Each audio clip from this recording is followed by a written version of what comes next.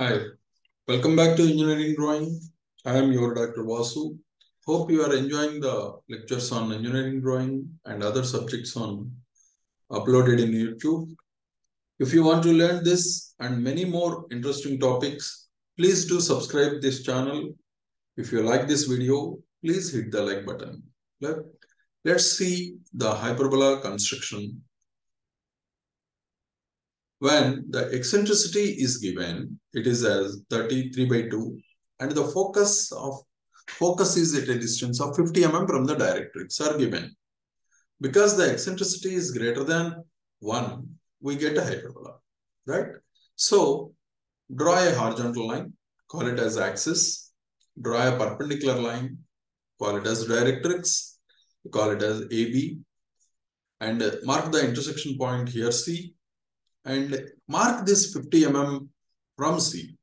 So here this is the distance. At 50 mm, we marked the point. Here it is the distance 50, and we call it as F1, the focus. Now, divide this CF1 into 3 plus 2, 5 parts, right? 5 parts, and mark the 5 points here. From F1, you take the third point and mark it as V, or the vertex, right? Why? V of 1 divided by Vc is equal to 3/2. That is the definition of your eccentricity. That's why we taken the third point from F1 here as V. At V, draw a vertical, and V of 1 as radius, draw an arc that intersects here at a point, right? Join this point with C and extend. Now we got a line. Take some points here beyond V on this axis. At some points, right, of your choice, take a point here, draw a vertical, and this point we call it as 1. This is intersecting this line at 1 dash, call it as 1 dash, right? So extend this also in the bottom. Take another point here, 2, draw a perpendicular. This intersects here at 2 dash, 3 here, 3 dash, 4 here, and 4 dash.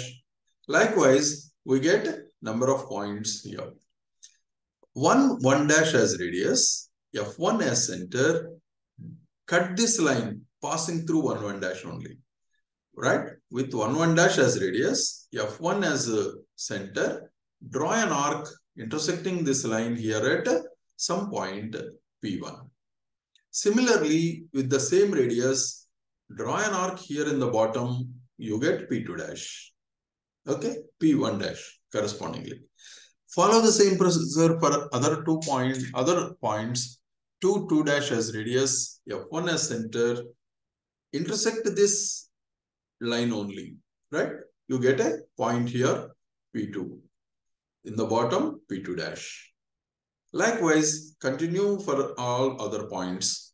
3 dash as radius, F1 as center, here one point, P3 dash here, with the 4 dash as a center radius, F1 as center, mark here, you get P4, in the bottom P4 dash. Likewise, we get a number of points. Now, why do we need all these points? Because we are going to draw a smooth freehand curve, you should be able to draw it smoothly and freely, easily. So, take as many number of points as possible. Now, once you get all these points, join them by a smooth freehand curve like this.